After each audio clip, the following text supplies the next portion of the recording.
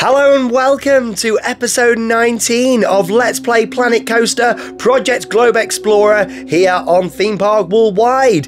As you can see by the title, in this video, I'm going to be building a GCI wooden roller coaster. Now, I'm not actually here on my own today. I've got a special guest with me. Can you guess who it is from this voice? Liberty! Liberty! It's Charlotte. How you doing? Good, thank you very much. Here we go. So we're on here today. We're going to be talking about some of our favourite wooden roller coasters in this episode, as of course I'm building a wooden coaster. But I just want to say a big thank you to over 25,000 of you that joined us in the previous episode and came to visit Atlas Adventure Resort in our little promotional video that we did all around the park and seeing the different areas. And there was audio in there, there was voiceovers. Of course, Charlotte did a few nice voiceovers for me. What did you do now? You did Liberty, you did a countdown for the drop tower. And I did the New York. You did a little New York, didn't you, as well for us? But if you've not seen it, definitely go and check it out. It's like a promotional video going through all the different countries that we've built so far. It is where we are there at the moment. As you can see, I've just built a lift hill there on this wooden roller coaster. We're banking round to the right at the moment there. And you might be thinking, what's this area going to be themed to? Well, I'm going to reveal that for you now. This is actually going to be an area all themed around Africa. So you might be thinking, hang on a minute, how's it all going to come together? But of course, you've seen what I've done with the other areas so far. It takes time. You've got to build up the layers with these projects. But Africa, what do you think about that? That's coming in. I think it'll be a really good area. You can get some really good theming with an African area. Yeah, I mean, my kind of sort of idea is a bit like, you know, Black Mamba at Fantasyland. That sort of idea, but with a wooden coaster there instead of a B&M invert. So we'll have lots of like little buildings, like a little sort of Harambe village. Also, like the Africa area at Animal Kingdom as well. Yeah. That sort of idea around by Kilimanjaro Safaris, all that sort of style, building style, and maybe like a little market area, like marketplace, lots of different food outlets, and a lot of smaller sort of paths that lead off into little areas and stuff as well. So that's the plan with this one. So as you can see there, we've got the coaster testing as I'm building it, just so we know the speeds, and this has been sped up a little bit, but I thought I'm going to slow it down a little bit more as well, mainly because Charlotte's on, so we can have more of a chat about wooden roller coasters and some of our favourites. But as you can see here, I'm just going up now into an element of banking, so we go down that first drop, and then I want to bank round to the right, and I couldn't quite make my mind up here when I was building it, exactly what I wanted to do, to be honest. I was sort of taking it up there, and I thought, do I want it to be a full bank and then we go back down to the right, sort of like where I am now, or do I want to sort of cut it off there and then we go into another drop and back under the coaster? And that's what I do decide to do, and you'll see that in the next couple of minutes. But anyway, as I'm carrying on with this, wooden roller coasters. Charlotte, what's some of your favourite woodies out there? So I absolutely love Woden at Europa Park. Oh. I love Wicker Man, Megaphobia. There's just so many good wooden coasters out there, and there's so many more that I've yet to experience. Yeah, there is some great rides. I mean, Megaphobia, it is my favourite UK wooden roller coaster. I do really enjoy Megaphobia. I just think it's that right sort of balance between a traditional wooden roller coaster, but it's also got some very modern elements in there as well that I do really enjoy. What about Wicker Man then? What are your thoughts on Wicker Man? I absolutely love Wicker Man. I love the theme.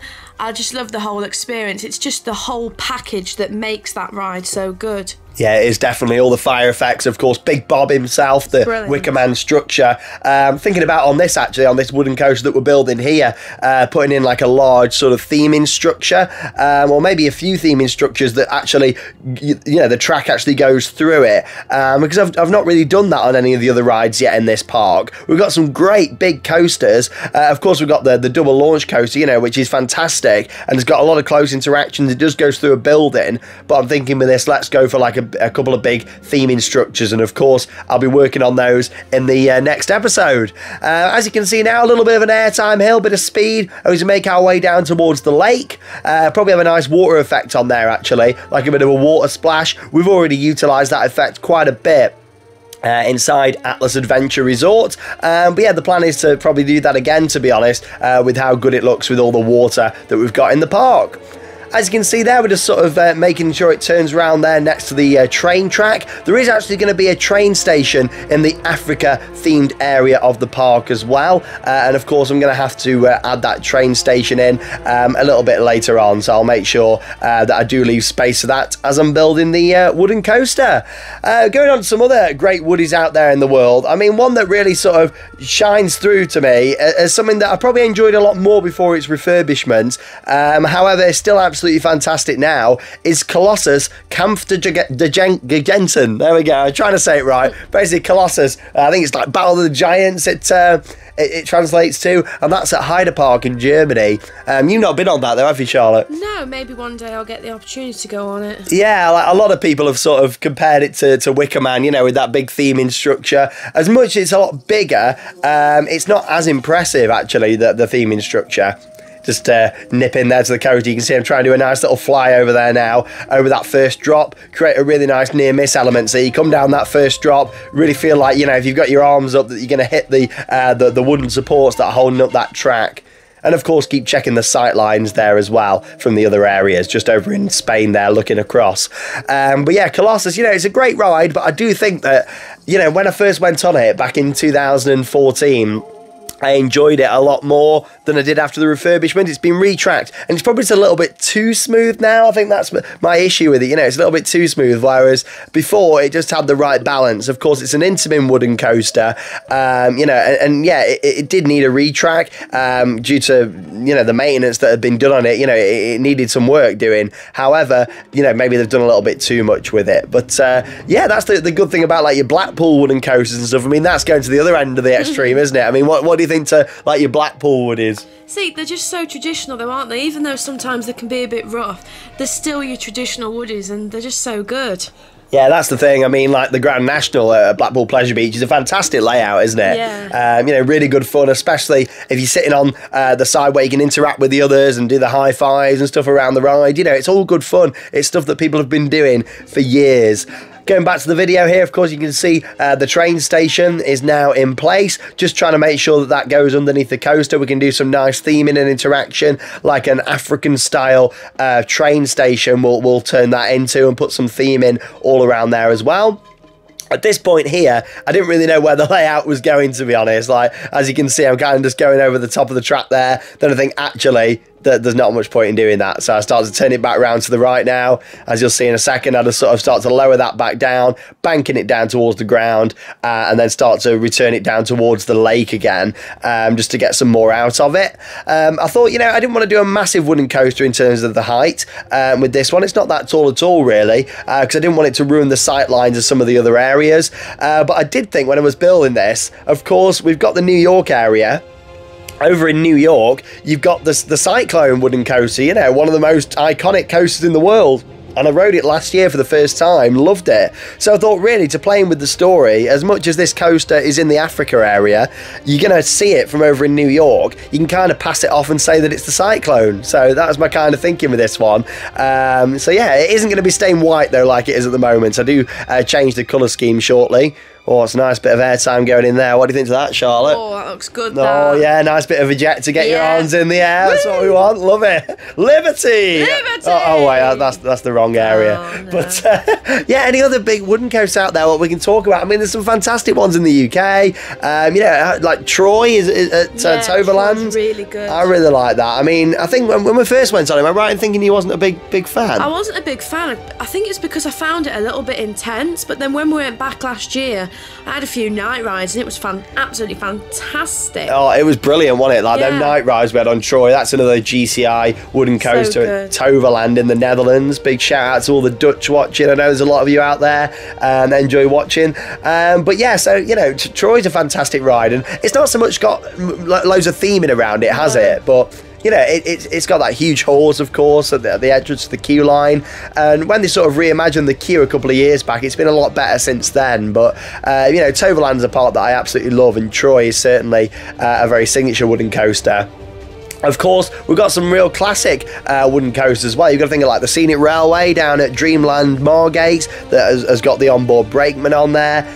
That's another classic. Along with that, the roller coaster at Great Yarmouth. You've not actually been on that. No, I've not been on it yet. No, I mean, hopefully we're going to, get Charlotte up there this year. I'd like to take it to Great Yarmouth, but let's just see what happens with everything at the moment. But hopefully we'll be able to get up to Great Yarmouth later in the year, to get Charlotte on that, because that's a really good coaster. It's kind of like the Scenic Railway, but it's a lot taller, a lot bigger ride, and it's really good fun, right next to the beach. Of course, when you're on the Scenic down at Dreamlands, you are next to the coast, but you've got all buildings there blocking it in, haven't you? You've got like a big tower block of flats and stuff. It's not quite the same as when you're right next to the beach going on there, the onboard brakeman. It certainly all does really make it. As you can see, then doing a little turnaround section here, bit of a helix. We've got a little double down there as well. I thought that would be quite a nice effect. We do the double down towards the lake, bank it round to the right, and then of course we're going to have a little pop of airtime as we go up into the brake run. The coaster's still got quite a bit of speed. Like I say, that is still sped up there. You'll see in just a couple of minutes when I show you a POV the actual speed that it's going to go. Of course, it is still sped up a little bit here, but yeah, you sort of get an idea for it, and we'll take you on for a ride shortly. After we've put in some of the paths and also a little bit of the landscaping around here as well. So you know me, I'm not the best coaster builder out there. I'm the first person to say that. I'm more about the overall package, the overall theming and experience. And it's about turning that pretty boring piece of land that was in between the New York and the Spanish themed areas and turning it into Africa and making it look like this African sort of village. So that's what I'm starting with now, with some of the paths that we can see here, expanding it all out. Like I say, it's not just going to be one main path through the area, like some of the others that we've built. There's going to be multiple different paths. There'll probably be more than this as well. I want some really sort of cute little walkways, that you can get lost in, because that's what I like in a real theme park, all that sort of stuff. But yeah, paths are going in. What do you think to the wooden coaster then, Charlotte? Yeah, I'd love to go on that. Well, you're going to get to ride it in a minute, along with all the viewers, virtually ride it anyway. We'll see how it goes. Like I say, it's nothing spectacular in terms of the size. It's a moderate wooden coaster, I'd say. It's not like, it's a little bit bigger than your likes of Nickelodeon Streak and stuff at Blackpool, but we're not going on to the likes of Woden at Europa Park. We're not sort of going with that level. Of course, something that I do love doing with these areas is trying to block them in the best I can, and doing what Disney do, and that's building a berm. So, which is putting in this, a berm is basically a man-made hill that goes around a park or an area just to block things in so you don't see it as much from ground level. So that's what I'm starting to work on here, putting that berm in all on the side there, just so when you're on this wooden coaster, we can put some plantings and buildings on there, and you don't really notice that you've got all the New York skyscrapers next to you. Of course, you're still going to see them a little bit, but you've got to think when you're down at ground level or sat in the coaster train on board them beautiful Millennium Flyers, you won't look out as much over the water there and over to New York. So trying to build the berm up there. With the terrain, I'm going to go for quite a hilly terrain with this one, quite a lot of sand and stuff around as well, just to give it that sort of feel. Anyway, we'll rest our voices for a couple of minutes, and we'll come back with you shortly where we'll take a ride on this GCI wooden roller coaster here at Atlas Adventure Resort.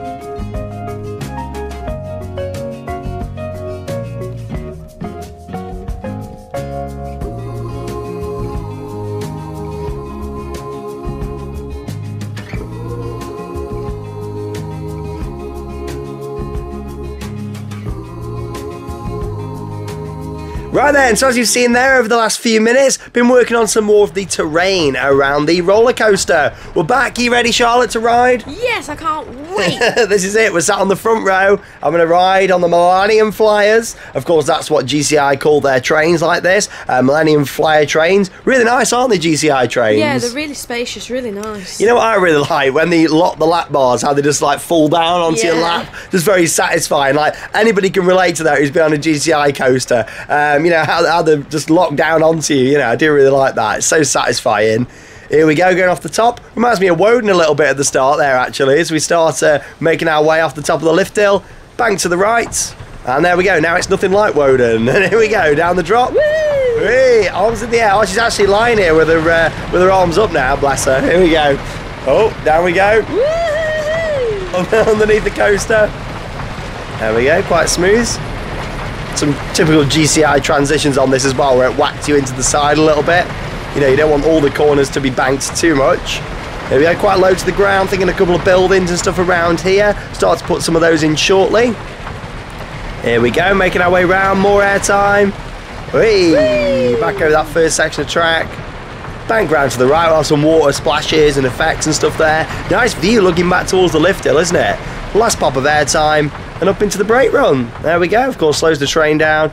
Keeps a little bit of speed there as it goes round. We'll probably have to slow them brakes down a little bit. But there we go. What do you think to that? Oh, I enjoyed that. You like it? It's actually quite a long coaster, actually. It's, you know, of course, it could have gone for a bit bigger, but like I said, I didn't want to sort of ruin the whole sort of look and feel of how this area is going to be. I think it needs to be quite low to the ground terrain.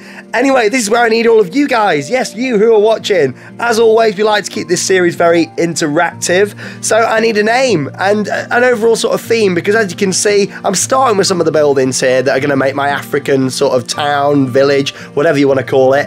But I need a name for the coaster. So get commenting below on this episode. And in the next video, in episode 20, can't believe it, 20 episodes of this series, I'll reveal the name. So get commenting, and I'd love to know what you guys go with. Now, I don't want the name Gwazi, because I know that, of course, Busch Gardens, Tampa Bay, you know, they've got a coaster that used to be called Gwazi. It's now going to reopen at some point as Iron Gwazi, you know, and that was a wooden coaster. It's now an RMC. So yeah, I don't want the name Gwazi. Let's have something a bit different, but because that had that sort of African style theme, didn't it? But yeah, I think it's coming together really nicely. Going to start putting in some more buildings all the way around it. Like I say, it's going to be a very immersive area. You know, it's me in Planet Coaster. It's going to be, isn't it? It's got to be full on, lots of different buildings, loads of different things to see, and that's the plan for it. But yeah, it's been nice to have you on, Charlotte, as well. No problem. Nice to be here. Yeah, coming in and doing a bit of Planet Coaster, and you know, as things progress over the coming weeks, I'm sure you're probably going to be coming on again. Yeah. Or hopefully, you know, we might even. What about getting Charlotte to try and build something? How do you think about that? Oh, that would be good. I don't know if I'd trust you in this part though. No, definitely not. Might have to get you a nice sort of blank canvas, and then like get a sandbox open. Would you viewers like to see that? Comment down below. Do you want to see Charlotte build the coaster? And if so, what would you like to see her build? I mean, what's your preference? What would you build like, out of anything? I'll build anything. Anything. But what would be your ultimate favourite if you know, to build? Not quite sure. You're not too sure? I'm not 100% sure, to be honest. There's just so much choice. There is a lot of choice in this game, because there's some rides as well that not many of them have been built, you know, things like single rail coasters and all that sort of stuff, you know. But yeah, we'll definitely have to get Charlotte on building a coaster, you know, at some point in the future. We'll maybe open up a sandbox and do that. What do you think? Yes. Awesome, we'll give that a go. But yeah, it's been nice to sort of for you to see a little bit of what I do here with Planet Coaster as well, you know, sort of putting it all together. Like I say, if you've not seen it already, over 25,000 of you have, but if you've not, go and check out the previous episode. It was a lot of time and effort went into that, all the voice recordings, the audio that we put in, you know, just the overall filming of it, you know, in game. It was like me going to an actual theme park and filming a video, to be honest, all that work that went into it. But I'm really glad that, you know, you guys are very supportive of our Planet Coaster content, and of course you're going to be seeing a lot more of it coming up on the channel. I'll be carrying on with this park, and maybe I'll start some more other sideline projects as well. Probably a good time to sort of tell you now before we wrap up the video, I'm looking at doing some more IP based rides. Of course, I've done like a Back to the Future ride before, Jaws the ride. I'm looking at doing some more things like that, and now is probably a time to be looking at doing that with more Planet Coaster content coming out. But there we go, it's the end of the episode. Thanks for coming on, Charlotte. No problem. And we'll get you on building something in the future. I'm Sean Sandbrook. Thanks for watching. And that means it's time to cue those credits. See you later.